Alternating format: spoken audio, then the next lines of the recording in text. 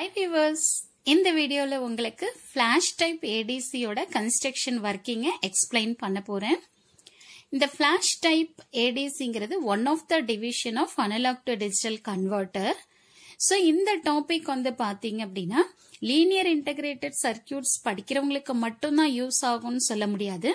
measurements படிக்கிறவங்களுக்கும் இது use ஆகும். So அதே மாதிரி measurements and instrumentation படிக்கிறவங்களுக்கும் இந்த டாபிக் ரொம்பவும் யூஸ்ஃபுல்லா இருக்கும். அடுத்தது இம்பார்ட்டன்ட் ஆன யூனிவர்சிட்டி கொஸ்டினும் கூட. ஓகேவா? இப்போ இந்த வீடியோல நான் என்ன பண்ண போறேன் அப்படின்னா 3-bit flash type ADC explain பண்ண போறேன். அப்ப 3-bit flash type அப்படின்னா how many number of comparators required அப்படிங்கறத நம்ம ஃபர்ஸ்ட் ஃபைண்ட் அவுட் பண்ணணும். அதுக்கு நான் என்ன பண்ணிருக்கேன்னா இந்த ஃபார்முலாவை யூஸ் பண்ணிருக்கேன் 2 power n minus 1. So nங்கிறது number of bit. இங்க நம்ம 3 பிட் எடுத்திருக்கோம் அப்படிங்கறதுனால 2 power 3. அப்ப 2 power 3 என்ன 8. அப்ப 8 minus 1 என்னது 7. அப்போ 7 numbers of comparators required to construct a 3-bit flash type ADC. இதுல யாருக்கும் டவுட் இருக்காதுன்னு நினைக்கிறேன். பட் இந்த டயக்ராம்ல நான் என்ன பண்ணிருக்கேன் அப்படின்னா நிறைய பேர் கேட்பீங்க, நீங்க இப்பதான் சொன்னீங்க ஏதோ ஃபார்முலாவெல்லாம் யூஸ் பண்ணி 7 கம்பேரட்டர்ஸ் தான் வேணும்னு சொன்னீங்க. பட் ஆனா நீங்க டயக்ராம்ல 8 கம்பேரட்டரை போட்டிருக்கீங்களே அப்படின்னா நான் என்ன பண்ணிருக்கேன்னா இந்த கம்பேரட்டர்ஸோட அவுட்புட் எல்லாத்தையும் கொண்டு போயிட்டு 8:3 priority encoderக்கு கொடுக்கறேன். So 8 இன்புட்ங்கிறதுனால I'm adding a one more comparator. அவ்வளவுதான். பட் ஆக்சுவல் ஃபார்முலா படி பாத்தீங்க அப்படின்னா you require only 7 comparators. ஓகேவா? சரி. இப்ப வந்து பாத்தீங்கன்னா டோட்டலா 8 கம்பேரட்டர். அந்த 8 கம்பேரட்டரோட அவுட்புட் நம்ம எப்படி represent பண்ணிருக்கோம்னா x0, x1, x2, x3 up to x7 வரைக்கும் ரெப்ரசென்ட் பண்ணிருக்கோம். இதுதான் கம்பேரட்டரோட output. So the comparator output is given to 8:3 priority encoder. ஓகேவா? சரி. Then next வந்து பாத்தீங்கன்னா how many number of resistors required அப்படின்னா 3 bit அப்படின்னா 2 power n.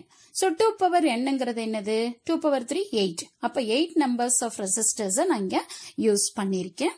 எல்லா ரெசிஸ்டரையும் நான் ஆறுன்னு எடுத்திருக்கேன். இங்க நான் எந்த வேல்யூவும் போட போறது இல்ல. காமனா R அப்படின்னு சொல்லிட்டு ரெப்ரசென்ட் பண்ணிருக்கேன்.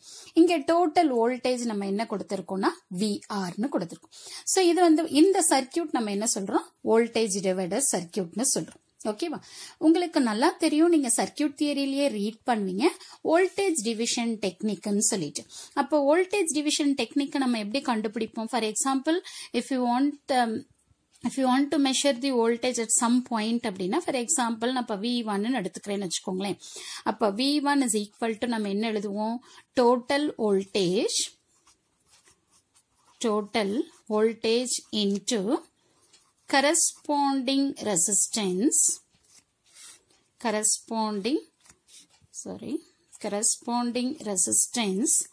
divided by sum of the resistance. இதுதான் நமக்கு வந்து ஃபார்முலா. சரிங்களா? Voltage division டெக்னிக்ல. ஓகே. சோ இப்ப இந்த டெக்னிக்கை யூஸ் பண்ணி தான் நான் இப்ப என்ன பண்ண போறேன் அப்படின்னா ஒவ்வொரு நோட்லயும் என்ன வோல்டேஜ் இருக்குங்கிறத நான் கண்டுபிடிக்க போறேன். சோ இந்த டெர்மினல் வந்து இந்த ரெசிஸ்டன்ஸோட இந்த டெர்மினல் கிரவுண்ட் பண்ணிருக்கோம். அப்ப இங்க பொட்டன்ஷியல் வந்து 0 பொட்டன்ஷியல். ஓகேவா? கரெக்டா? Next I am going to find out what is the voltage at this point. இப்ப இங்க டோட்டல் வோல்டேஜ் என்னன்னு பாருங்க VR. அப்போ VR into corresponding resistance. அப்ப corresponding resistance னா என்ன மீனிங்னா எந்த ரெசிஸ்டன்ஸ் கிரவுண்டோட கனெக்ட் ஆயிருக்கோ அதுதான் நம்ம வந்து என்ன சொல்லுவோம் corresponding resistance ன்னு சொல்லுவோம். அப்ப இங்க எந்த ரெசிஸ்டன்ஸ் கனெக்ட் ஆயிருக்கு R. அப்ப இங்க பாருங்க இந்த பாயிண்ட்ல வந்து VR into R divided by sum of the resistance. அப்ப டோட்டலா எத்தனை ரெசிஸ்டன்ஸ் நம்ம கனெக்ட் பண்ணிருக்கோம்? 8 ரெசிஸ்டர்ஸ் கனெக்ட் பண்ணிருக்கோம். கரெக்டா? அப்போ R get cancel. அப்ப கேன்சல் ஆயிடுச்சுன்னா அப்ப ரிமைனிங் என்ன இருக்கு பாருங்க VR by 8. சோ அந்த வேல்யூ தான் நம்ம இங்க சப்ஸ்டிட்யூட் பண்ணிருக்கோம். ஓகேவா? அதே மாதிரி நெக்ஸ்ட் பாயிண்ட். இப்ப இந்த நெக்ஸ்ட் பாயிண்ட்ல டோட்டல் வோல்டேஜ்ங்கிறது VR. ஓகேவா? into corresponding resistance. அப்ப corresponding resistanceனா என்ன? இந்த ரெசிஸ்டன்ஸ் இந்த ரெண்டு ரெசிஸ்டன்ஸும் எதுல கனெக்ட் ஆயிருக்கு? கிரவுண்டோட கனெக்ட் ஆயிருக்கு. அப்ப இது ரெண்டும் சீரிஸ் R plus R என்னது 2R. அப்போ VR into 2R divided by sum of the resistance 8R. அப்ப RR cancel ஆயிருமா? இப்ப மறுபடியும் இங்க போடுறேன் பாருங்க. So total voltage VR into corresponding resistance ங்கிறது 2R divided by sum of the resistance 8R. அப்ப RR cancel ஆயிரும். அப்ப நமக்கு என்ன வரும் பாருங்க? 2VR by 8. So அந்த மாதிரி ஒவ்வொரு நோட் பாயிண்ட்லயும் வோல்டேஜ் டிவிஷன் டெக்னிக்கை யூஸ் பண்ணி என்ன வோல்டேஜ் வருதுங்கிறத நம்ம முதல்ல மார்க் பண்ணிடணும். ஓகேவா? சரி. நெக்ஸ்ட் இன்னொரு சிம்பிளான விஷயம் என்ன அப்படின்னா, இப்ப இந்த கம்பேரட்டர்ல பாசிட்டிவ் டெர்மினல் இருக்கு, நெகட்டிவ் டெர்மினல் இருக்கு. இப்ப பாருங்க, எல்லாத்தோட பாசிட்டிவ் டெர்மினல்ஸும் நம்ம கொண்டு போய் எதுல கனெக்ட் பண்ணிருக்கோம் பாருங்க, VA. சோ இப்ப VAங்கிறது என்னோட அனலாக் இன்புட். நல்லா ஞாபகம் வச்சுக்கோங்க. 8 கம்பேரட்டரோட பாசிட்டிவ் டெர்மினல் எல்லாத்தையும் கொண்டு போயிட்டு VAல கனெக்ட் பண்ணணும். ஓகேவா? நெகட்டிவ் டெர்மினல் எல்லாம் கொண்டு போயிட்டு எங்க கனெக்ட் பண்ணணும்னா ரெசிஸ்டர்ல கனெக்ட் பண்ணணும். ஓகே. சோ இந்த டயக்ராமை நீங்க ஞாபகம் வச்சுக்கிறது ரொம்பவும் ஈஸி தான். ஓகே. சரி. இப்போ நெக்ஸ்ட் என்ன பண்ணிருக்கேன் அப்படின்னா, இந்த ப்ரையாரிட்டி என்கோடர்ல இருந்து 3 அவுட்புட் எடுத்திருக்கேன். Y0, Y1, Y2. Y0ங்கிறது LSB, Y2ங்கிறது MSB. MSBங்கிறது most significant, LSBங்கிறது least significant. So இதுதான் வந்து பாத்தீங்க அப்படின்னா circuit arrangement of flash type ADC. இப்போ இது எப்படி ஆப்ரேட் ஆகுது அப்படிங்கறத நம்ம இப்ப 1 by 1 பார்க்கலாம். இப்ப நான் அதுக்காக இந்த டேபிளை நான் எடுத்துக்கிறேன். இப்ப பாருங்க, சோ இதுதான் என்னோட டேபிள். இப்ப இந்த டேபிள்ல நான் என்னென்ன எடுத்திருக்கேன் அப்படின்னு சொன்னீங்கன்னா, இன்புட் வோல்டேஜ், அடுத்தது கம்பேரட்டரோட அவுட்புட் X0ல இருந்து X7 வரைக்கும் கம்பேரட்டரோட அவுட்புட், அடுத்தது வந்து பாத்தீங்க அப்படின்னா final output Y0, Y1, Y2. ஓகேவா? சரி. இப்ப நான் என்ன பண்றேன் அப்படின்னா, என்னோட input voltage that is VA ஓட வேல்யூ 0ல இருந்து VR/8க்குள்ளார ஏதோ ஒரு வேல்யூ இருக்குன்னு நான் எடுத்துக்கிறேன். ஓகேவா? சோ இதுதான் ரேஞ்ச் எனக்கு. இப்ப பாருங்க, now I am coming to this diagram. இப்ப இங்க பாருங்க, நெகட்டிவ் டெர்மினல் எதோட கனெக்ட் ஆயிருக்கு, 0 பொட்டன்ஷியலோட கனெக்ட் ஆயிருக்கு. ஓகே. அடுத்தது இது VA. சோ இந்த பாசிட்டிவ் டெர்மினல் VA. சோ இப்ப VA நம்ம என்ன சொல்றோம், 0ல இருந்து VR/8. ஓகேவா? அந்த வேல்யூக்குள்ளார இருக்கு அப்படின்னா இங்கேயும் அதே கான்செப்ட் தான். இந்த positive terminal voltage is greater than the negative terminal வோல்டேஜ்னா comparator output goes to high state.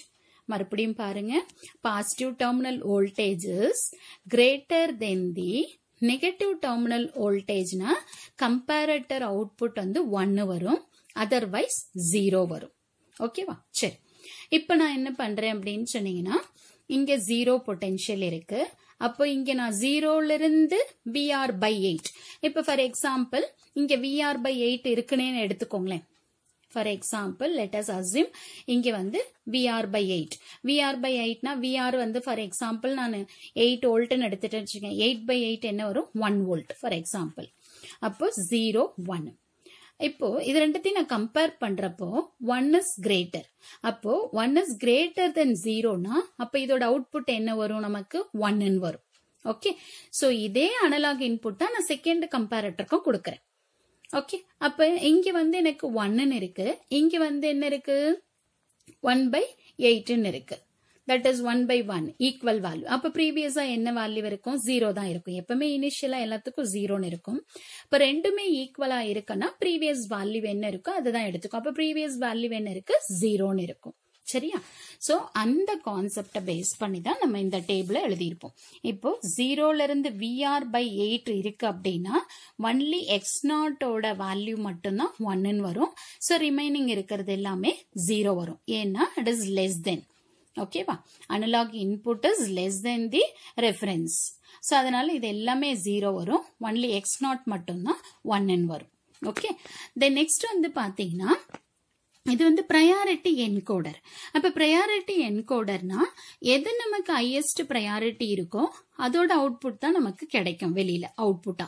சரியா? இப்ப இது எல்லாமே 0வா தான் இருக்கு. எது மட்டும் உங்களுக்கு வந்து 1ன்னு வருது, X0. X0ங்கிறது 0. சரியா? அப்போ நமக்கு என்னது 0 அவுட்புட் வரும். ஓகே.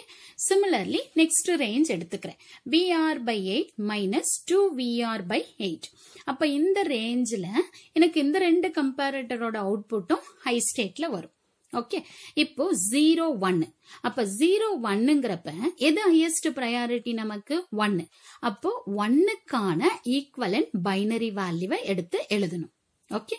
சோ அதே மாதிரி தான் similar manor 2VR by 8 to 3VR by 8. இது ரேஞ்ச், இன்புட் ரேஞ்ச். இந்த ரேஞ்சுக்குள்ளார இருந்ததுன்னா இந்த 3 கம்பேரட்டரோட அவுட்புட்டும் 1 வரும்.